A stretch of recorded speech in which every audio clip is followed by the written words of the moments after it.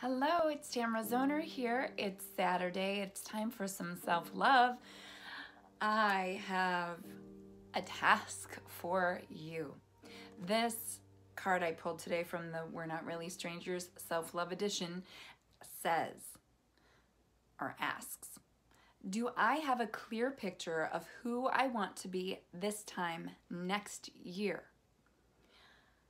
What's one small step I can take towards becoming that person? Good question, hey? Let's see it up here. There you go. You can read it for yourself. Do I have a clear picture?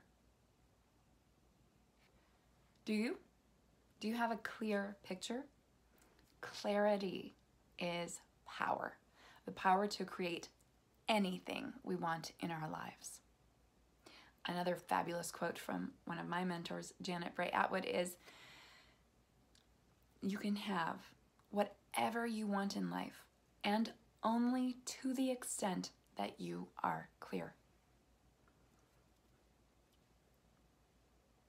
Do you have a clear picture of who you want to be this time next year? Now, caveat. You do not need to be better than you are. You're already perfectly imperfect. So you don't have to change to be a better version of yourself. What I invite you to do is set the intention, we're talking about that a lot this last week, set the intention to be more of who you truly are this time next year. Why not spend 2022 becoming the most authentic version of yourself?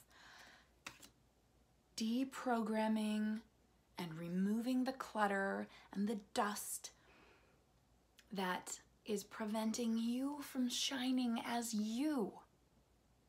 You are here on this earth because some higher force of nature decided that you are the perfect you and the world needs you. So it's not about bettering ourselves. You don't have to be better, get better, change who you are. You have to be more of who you are. Here, deep down inside, this beautiful, shiny soul that's been covered up by the dust of the world and other people's judgments and other people's voices. Here, you are pure love. The essence of you is a shiny diamond, so brightly shining that other people have to turn away because they themselves aren't letting themselves shine. When other people try to dim your light, it's because they can't even look at their own. So don't worry about being better or changing who you are. Don't worry about anything. Set an intention to be more of who you are. So, who do you want to be? How much more of you do you want to be this time next year?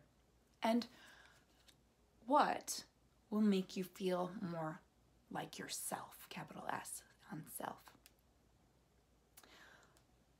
A long time ago, I didn't feel like me, and I was pretty darn miserable. I was unhappy, I was angry, I felt trapped, I felt stuck. Until I realized over time, and with some intervention, that I was only stuck here.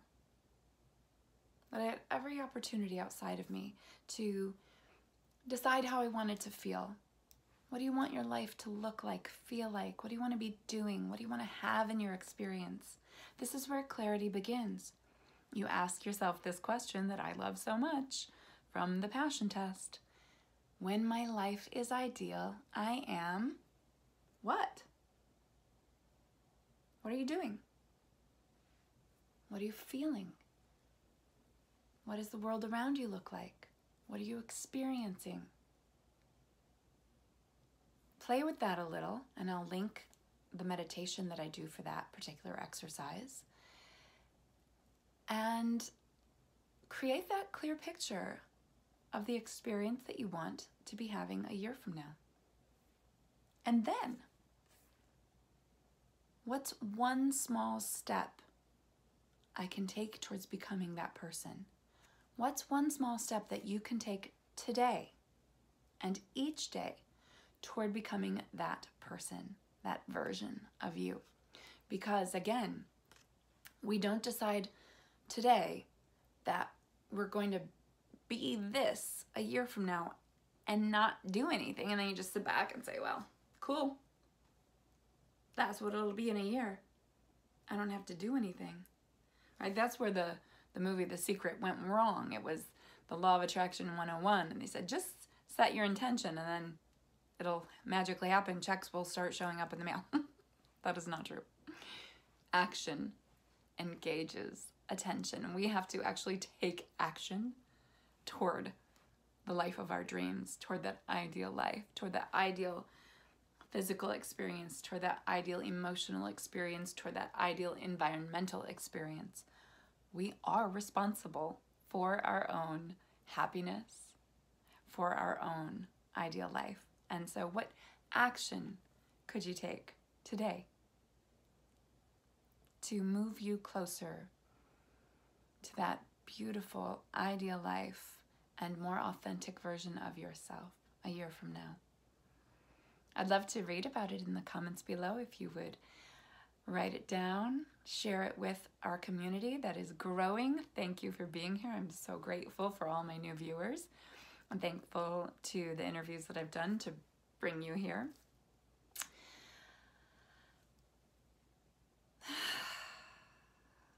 Doesn't it feel good to imagine what your life could be like when it is what you want it to be and not what you don't, right? Put your attention on what you want, not on what you don't.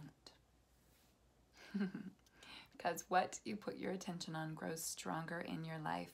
And I invite you to practice this creation of a clearer picture of the life that you desire to be living. Play with it. Let yourself step into this ideal life.